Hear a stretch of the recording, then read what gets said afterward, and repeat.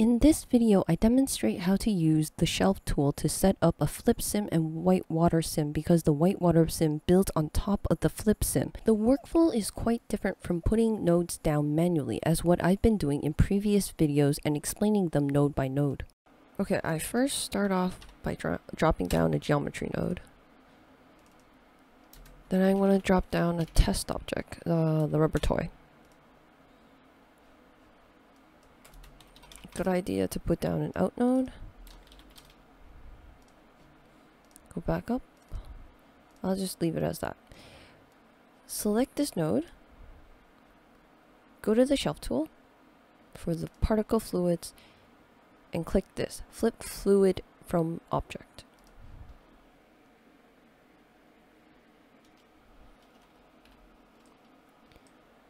It then generates this auto network, which is our flip fluid simulation. I'm gonna go back up. I'm gonna organize this a little bit. Okay. Go back into the auto network. Select this flip fluid object. Go to the particle fluids. Click the whitewater. Now it's going to be asking you select fluid for generating white water. Press enter to complete. So we're going to select the flip fluid object. Then hover your mouse over the 3D viewport and press enter. So after you generate the white water solver and the white water objects, come down here. Make sure you have white water solver sim selected. Have that selected. Then come up here, particle fluids, collision, and click ground plane. So it puts a ground plane on the whitewater solver as well. So I'm just going to organize this a bit. So come back up here. Now I'm going to also add a ground plane to the auto network of the flip fluid.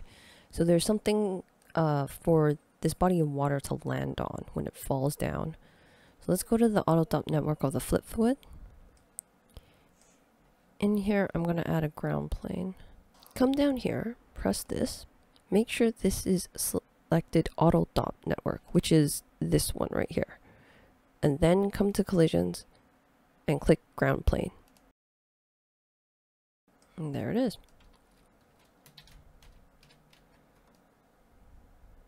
Now this is a bit high for the ground plane.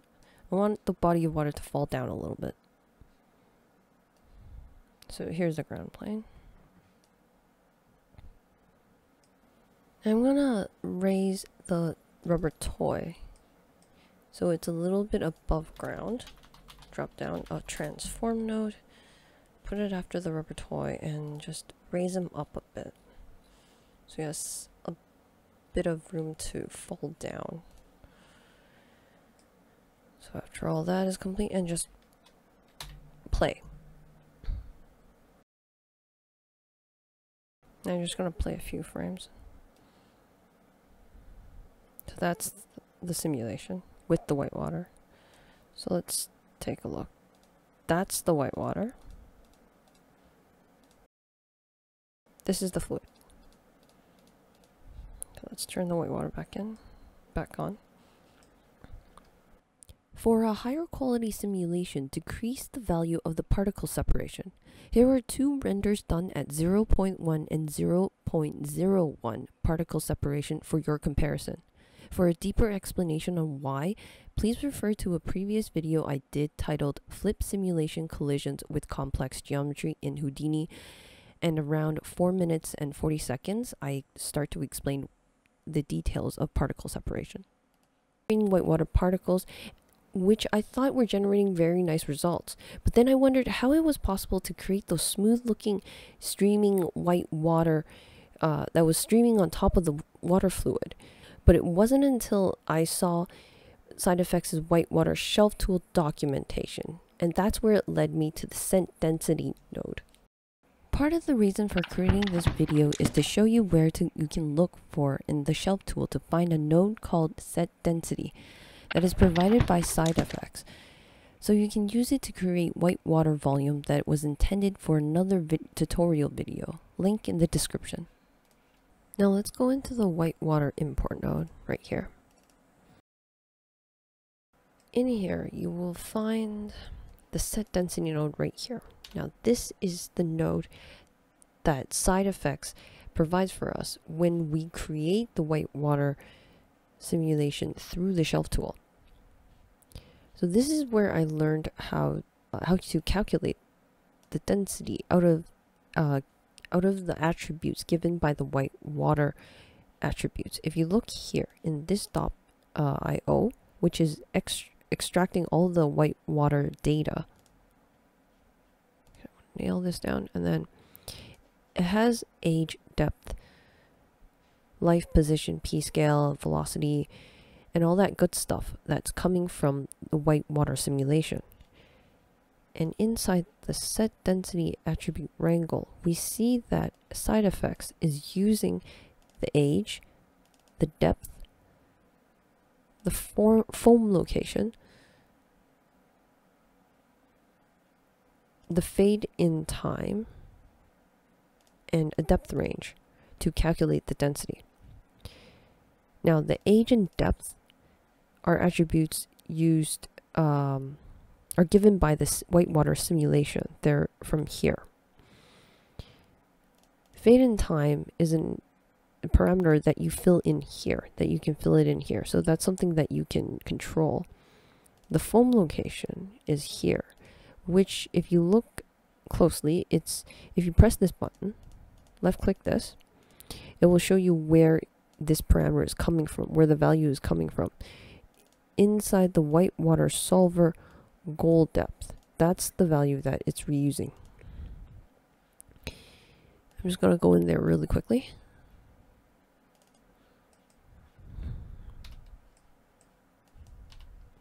So whitewater foam location. If we hover over this, you'll see that it says foam location parameter goal depth. So this is the goal depth parameter that it's linking to. Oops, sorry. Okay. That's what's used to link to this parameter. We also have a depth range that we can control as well. So all of this is used to calculate a new density value. And as you can see, sidefx has thrown down a volume rasterized attribute node. Now what this one does, it takes the density from this node and it converts it into a volume. Oops. So we get a density volume here. And once you have this, all you have to do is throw down a volume material in order to render this out. This video was meant to be a quick tip video, so I kept it as short as possible. If you need more information on how to render volumes, please check out this video for setting up a volume material. Link in the description. I'll post this Houdini file up for download, and again, link will be in the description, but it will not include the Redshift materials because that goes against the user agreement. I will include sticky notes that describe all the parameters that I've changed in the materials, so you can easily recreate your own Redshift materials. Thank you for watching and sticking to the end.